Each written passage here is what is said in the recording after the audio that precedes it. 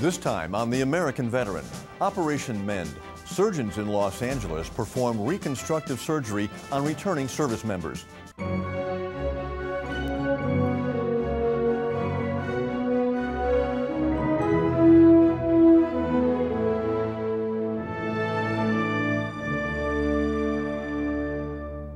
Hello, I'm Jim Benson. This is The American Veteran, a public affairs program produced by the Department of Veterans Affairs. We begin in Los Angeles with the story of an amazing surgical team that is mending the faces of returning servicemen and women who have been burned or scarred in battle. Octavio Sanchez is headed into the West LA VA Medical Center to have his healing scars examined. His appearance has come a long way since his unit was ambushed in Iraq. When I came out of the vehicle, one of my Marines told me when I came out that I was engulfed in flames. My body, I was burned 69% of my body. And out of the 69%, 68% were third-degree burns to my face, my arms, my torso, and my legs. Morning. Morning. How you doing? Pretty good. How about yourself? Good. Sanchez spent 2 years at Brooke Army Medical Center and had 22 surgeries to repair his burns.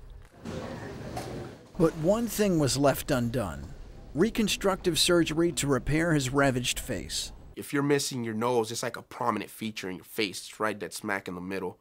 I just wanted to find somebody that pretty much was the best at doing that surgery, you know? Hey, how you doing, Dr. Miller? Morning. Good to see you. Sanchez found that surgeon at VA, Dr. Timothy Miller, a pioneer in total nasal reconstruction. I spoke to him on the phone, and as I recall, it was a Thursday or a Friday, and he said he didn't have a nose, and would I be willing to take a look at him? I said, well, of course. I'll see you Wednesday afternoon.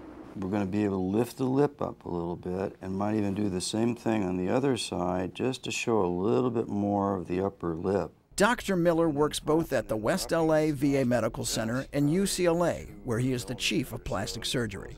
Over the course of his career, he has done over 100 nasal reconstructions. He's assisted by a team of top-notch plastic surgeons and support staff. Dr. Brian Dickinson is one of the group. Dr. Miller is a brilliant individual. He's extremely creative, so he has a really great vision of what the final result is. And the scar on the forehead is maturing nice. I think it's like anything else, you know, the more you do, the better you get.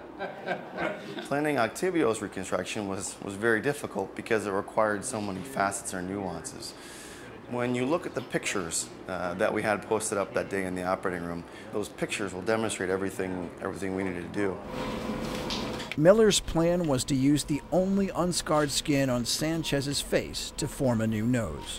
When there's no nose, usually the forehead is the best donor site. We outlined a design for the skin cover of a nose, and we then put some cartilage and skin grafts underneath to make nostrils.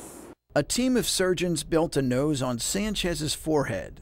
Once blood supply was established, they moved it into position, giving it definition. He lacked soft tissue as well as projection in his nose.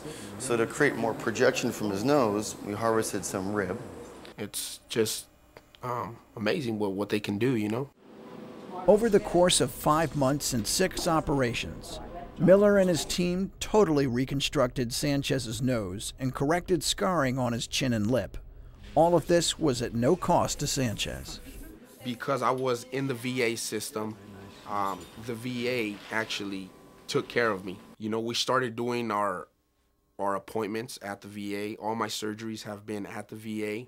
But injured active duty service members not yet covered by VA benefits needed these surgeries as well. To make these surgical skills available and affordable to all young men and women injured in Iraq or Afghanistan, Operation Mend was begun, a joint venture between VA, UCLA, and Brooke Army Medical Center. Operation Mend, in essence, takes care of everything: transportation, lodging, surgical costs, everything. And our philosophy is that we will do as many operations as it takes to make these young men and women look as good as we possibly can. There's no limit. The surgery has made a huge difference in Octavio Sanchez's life. I'm very happy. I'm very happy with the outcome of everything. And I can walk down, down the street and I don't have a big hole right in the middle of my face. I blend in a whole lot more, and that's just something that he's given to me, to my family, If you or a loved one has sustained facial scarring during Operation Iraqi Freedom or Operation Enduring Freedom and would like more information about Operation Mend, visit the web at www.operationmend.ucla.edu or contact the VA Greater LA Healthcare System.